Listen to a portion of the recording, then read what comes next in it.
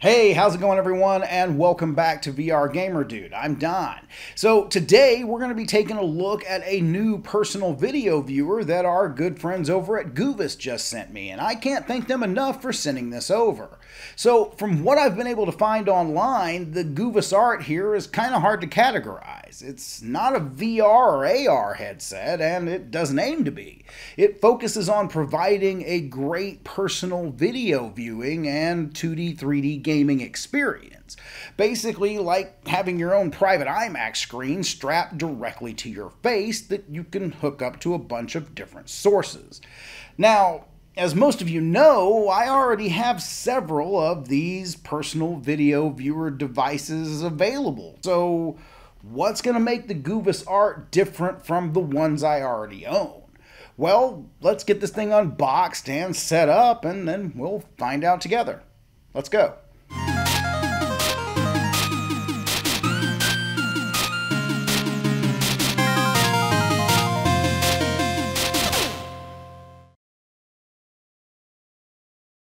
So let's start off by taking a look at the design and comfort of this head-mounted display system. Honestly, at first, after getting this thing out of the box, I didn't really think I was going to like the design much, but after using it for a few days, I've got to say, the design of the Goovis ART is actually one of its standout features. Opting for this hanging mirror design rather than a traditional glasses or full headset housing was an interesting choice. This design feels really open, almost as if this large screen is just hanging in front of you without the bulk of a glasses frame or the traditional box of a headset. After getting used to it, I found this design incredibly appealing, providing an unobstructed field of view that enhanced the overall experience. Additionally, the included head strap is exceptionally comfortable. Combined with the low weight of this device at just 110 grams, I found that I could wear the Goovis ART for hours on end without any discomfort at all, and a couple of times I even forgot that I was wearing it, which honestly is a significant plus for extended viewing sessions. With a retina-level angular pixel resolution of 55 ppd, the screens in the Goovis ART look clear from edge to edge, and thanks to the ASPH optical engine and micrometer-level edge pixel alignment with less than 1% master-level distortion correction, Goovis has provided an outstanding viewing experience in this headset. Now, one of the most striking features in the Goovis ART, just like its predecessors from Goovis, is its exceptional screen quality. The headset contains dual micro OLED displays, each one providing 1920 by 1080 at 60 Hz, effectively giving you a full HD experience. This results in a crisp and exceptionally vibrant image, making films and games come alive with rich detail and clarity. I also found the color representation to be phenomenal, having colors that just pop nicely without any oversaturation. I think another big reason why this headset looks so good and feels comfortable with minimal to no eye strain must be due to the fact that it's fully adjustable.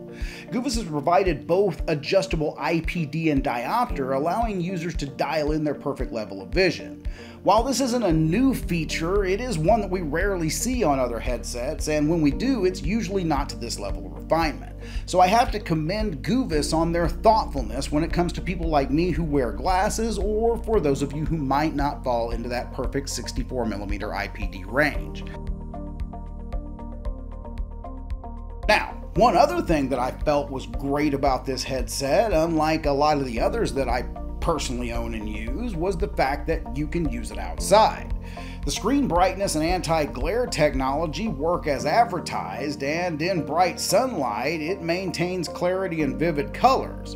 This is a notable achievement, setting it apart from a lot of other portable viewing devices that struggle with outdoor use due to extreme amounts of glare or a reduction in their brightness. Now, as it is with any headset that uses lenses to magnify an image, I do caution you against allowing those lenses to be in view of direct sunlight. This is an easy way to destroy your screen, so if you use any headset outdoors, please remember to always keep the lenses either covered or directly pointed away from the sun. Okay, so now let's talk about a few of the negatives with this headset. Despite its many strengths, the Goovis ART isn't perfect. In high contrast scenes, I've actually noticed a subtle and slightly distracting halo effect that surrounds the image, and this anomaly can pull you out of an immersive experience. And it's not ideal when you're in an intense moment in your favorite show or game, so it is a little uncomfortable.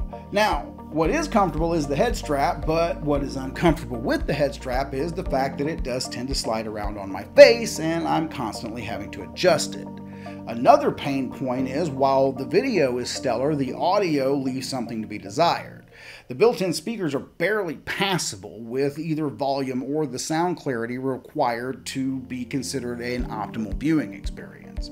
Now, you can use headphones to mitigate that, but honestly, it wouldn't be even necessary if Goovis just would have used higher quality speakers like we've seen in glasses like Viture Pro or X-Ray Layer 2 Pro.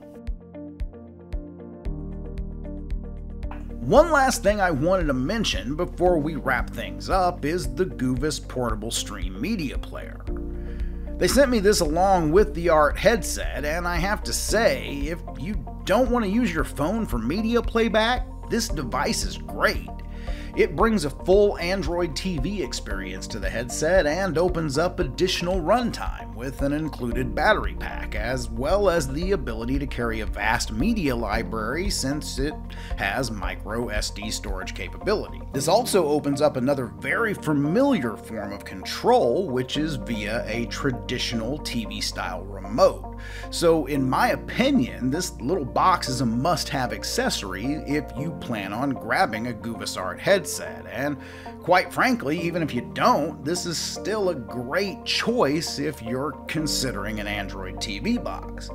You could also hook up other glasses to it using an HDMI to USB-C adapter, or you could just do what I'm doing when not using it with your Goovis ART, which is hooking it to your bedroom TV or another TV in your house to change it from a standard LCD TV into a smart, full-fledged Android TV system.